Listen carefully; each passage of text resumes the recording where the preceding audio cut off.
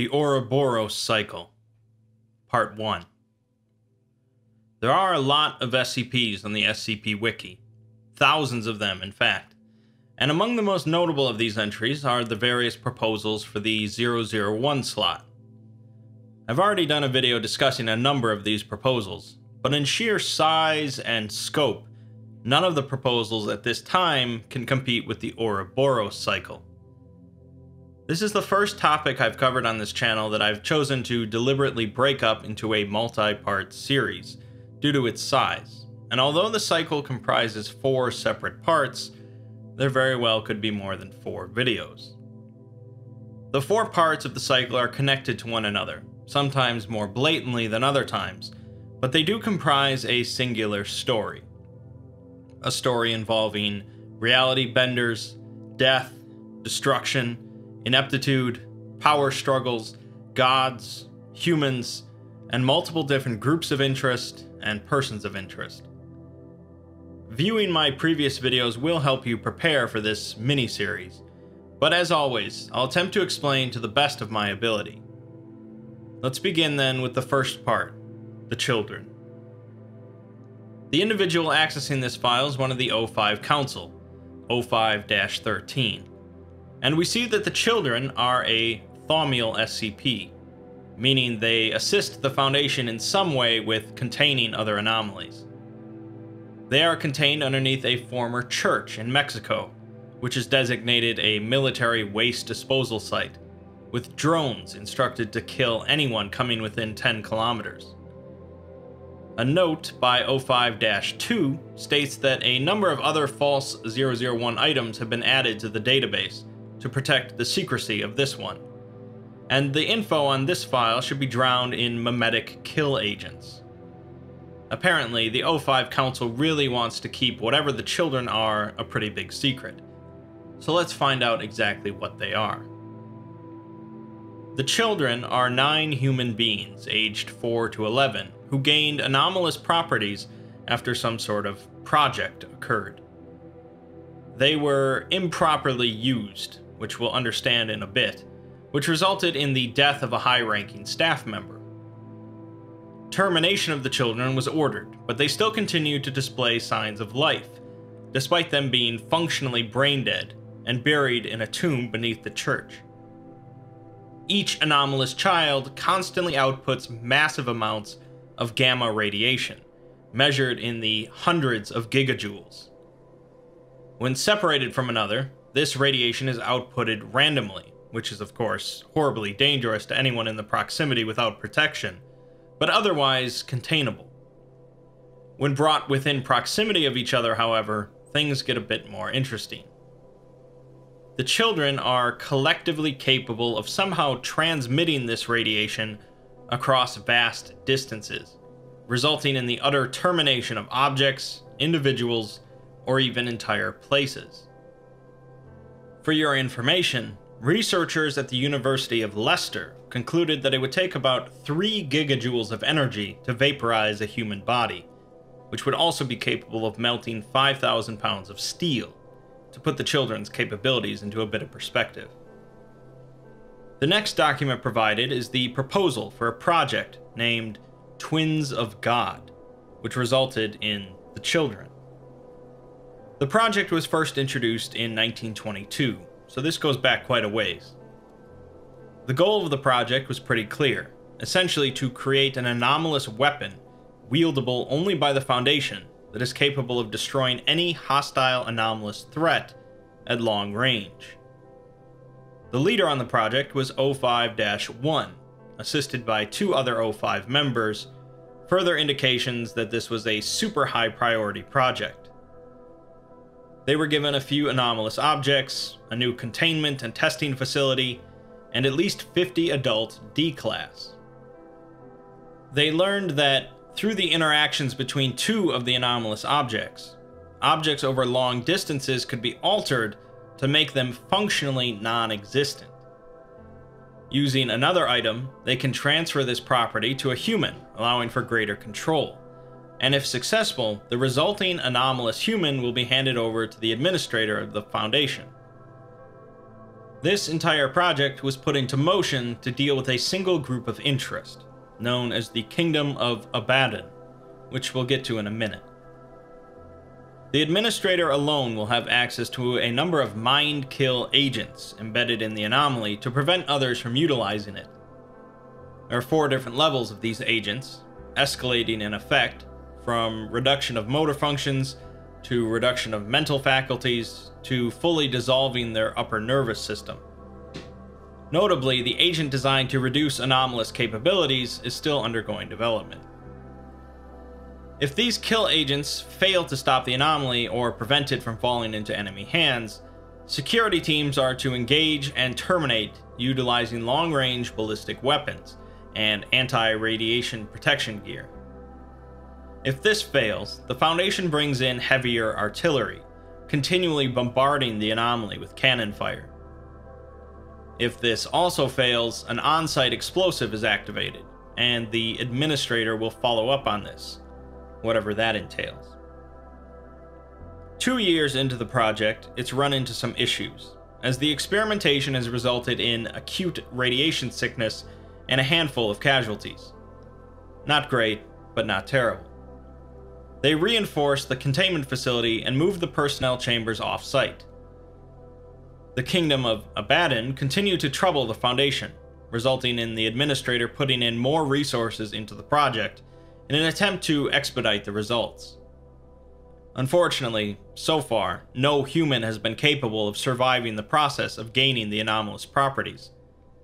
Basically, their minds would be fried, resulting in random outbursts of energy that would destroy nearby objects and people, and the team would have to terminate. Thus, the idea was born to spread out the anomalous properties across a number of different individuals, to lessen the strain on each one. It seems by this point, though, the Foundation's resources were running low in their war against the Kingdom of Abaddon, and so the supply of D-Class to the facility was running dry. A group of armed Foundation agents entered a church in a small Mexican town, and collected a number of children for testing. The rest of the population was given amnestics and moved out, while the town became the new testing site. 23 of the children were chosen for research, and the rest were terminated. We learn in a letter from the administrator that the project team was authorized to go into the town to find subjects, but only adults. He also instructed them to tread lightly, as enough blood has been shed. Well, it seems that 05-1 didn't care much for the administrator's thoughts on the matter, as they got plenty of blood on their hands, and with children no less. While it might seem as if this is a typical example of some monstrous individuals working for a shadowy organization, it could just be that the ends justify the means in this case. Let's find out about this Kingdom of Abaddon that has the Foundation so spooked. They are marked as Priority Level 5, presumably the highest, with a very high threat level. They are a collection of anomalous humanoids located in the Sahara Desert, each one of them a capable reality bender. This means that capture of these entities has proven to be impossible, and generally exceedingly dangerous. First discovery of the Kingdom of Abaddon was in 1912 by a convoy of French military in northern Libya, who were reportedly attacked by 6 sorcerers capable of flight and resistance to firearms. 80% of the convoy was wiped out, and the survivors were amnesticized and released. The Foundation would soon encounter the group themselves while raiding a warehouse in southern Egypt belonging to the Church of the Broken God. The MTF there were attacked by a group of anomalous individuals, but managed to fight them off and even capture a lower-ranking reality bender. Through interrogation, the Foundation learned that the Kingdom of Abaddon was a group of reality benders originally from Arabia that went into the Sahara to make their own nation. Using their abilities, they converted a section of the desert into a hospitable kingdom, and began growing their civilization. Newborns were brought before their leader, known as God King Abaddon, who converted them into reality benders. Inbreeding and genetic malfunctions plague the closed society, however, and the organization will likely fall within 20 years' time. It seems the God King is aware of this fact, and so now the kingdom is branching outwards across the African continent, attacking Foundation facilities and stealing SCPs. Yeah, an army of hostile, inbred reality benders is certainly a pretty big problem, and having access to a weapon capable of obliterating them from long distances would definitely be handy. The project to create this weapon was finally completed in November of 1924, 2.5 years after its commencement and 12 years after initial sightings of the Kingdom of Abaddon. The announcement made by O5-1 claims that they have spat in the face of God and took his throne for their own. After killing hundreds or more D-Class, they managed to successfully turn a group of children into brain-dead living weapons. O5-1 calls the administrator short-sighted for expressing regret about what they did to that Mexican town and to the children, but he says that they are gods now. Thus begins the testing of these godlike children, and we learn that what seems to be happening is that the children are drawing energy from a currently unknown extra-dimensional space, and using that energy to unbind atoms at the quantum level. We got a hint of this earlier, as one of the SCPs they used to make the children was called Harkin's Gateway. The only questions then are, what exactly is it a gateway to, and what exactly is this energy doing to people? Apparently, the Foundation does not know, and does not especially care, as the children are doing what they were made to do: eliminate threats. All the children require is a description of a person, place, or object, and they immediately get to work. They tested their abilities on a steel rod, 5 kilometers away, resulting in its vaporization, with no quantifiable remains left. They tested another rod, 800 kilometers away, with the same result. O5-1 leaves a note that truly this is a weapon built for only the boldest of men. They tested a steel sphere 1,000 kilometers away with the same result, and then amped it up, pointing the children at a Church of the Broken God worship site in Turkey, 11,500 kilometers away. The site itself was vaporized, but not the individuals inside of it. They then told the children to target an individual at the same site, resulting in his vaporization.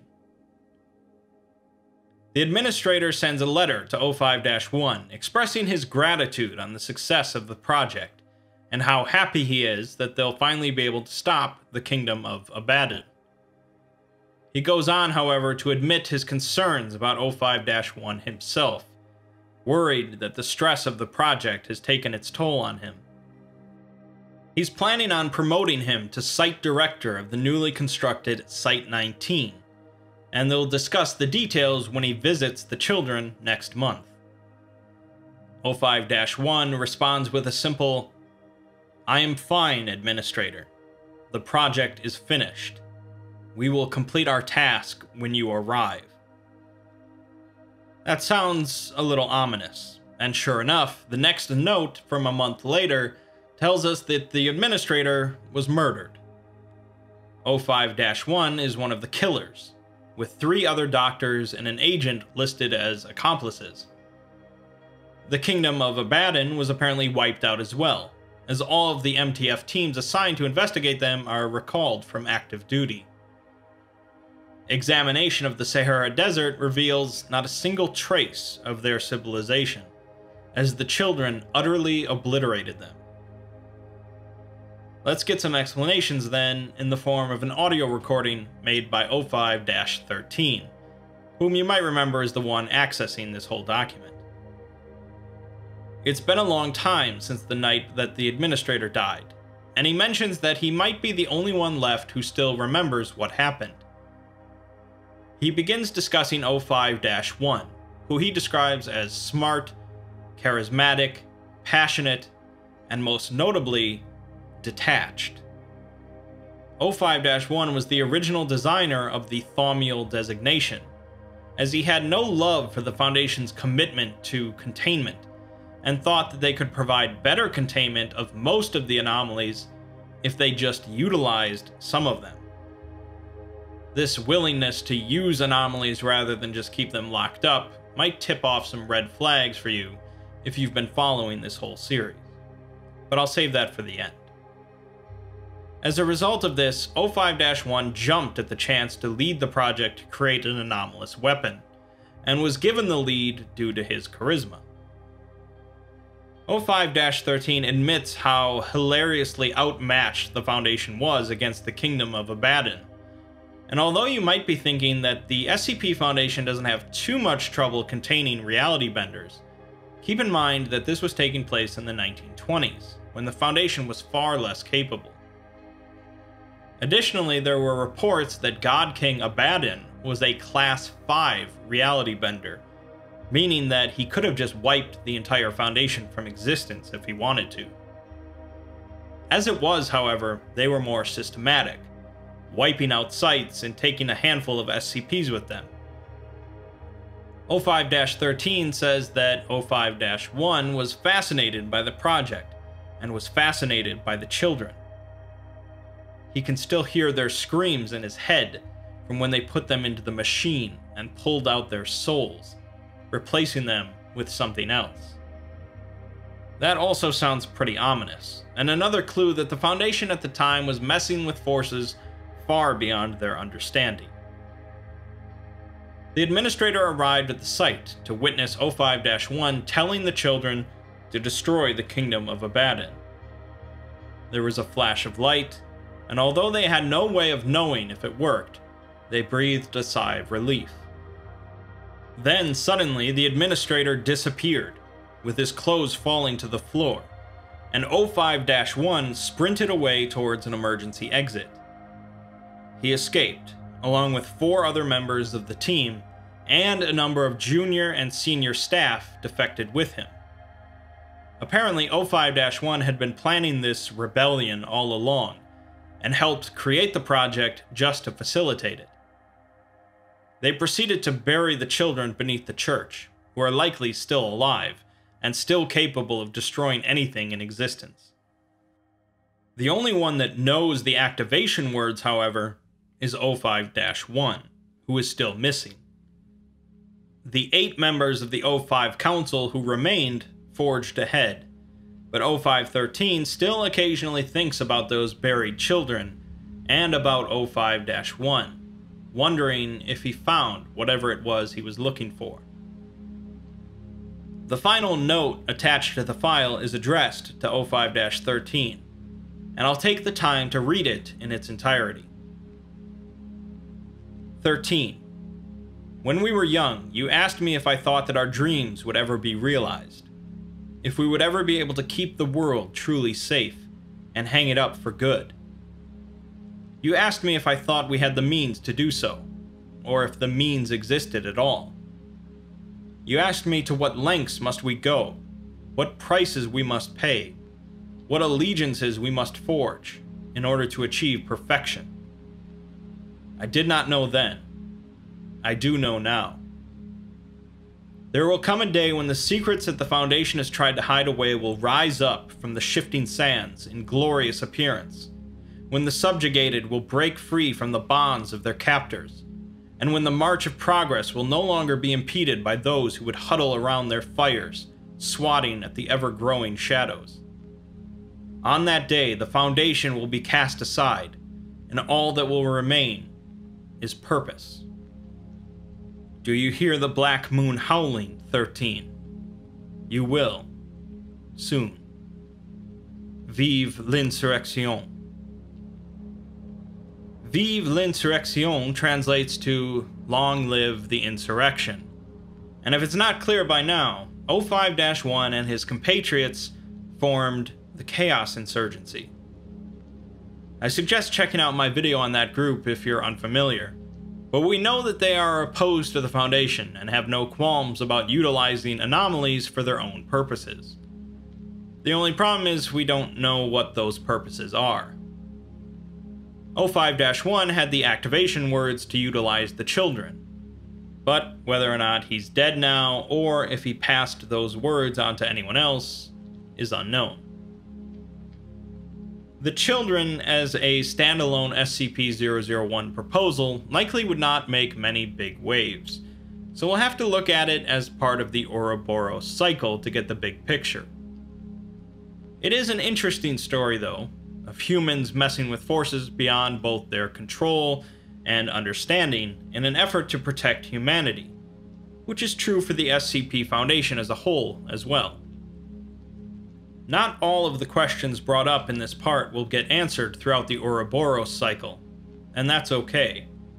But it does show us that for many groups in the SCP universe, the ends always justify the means.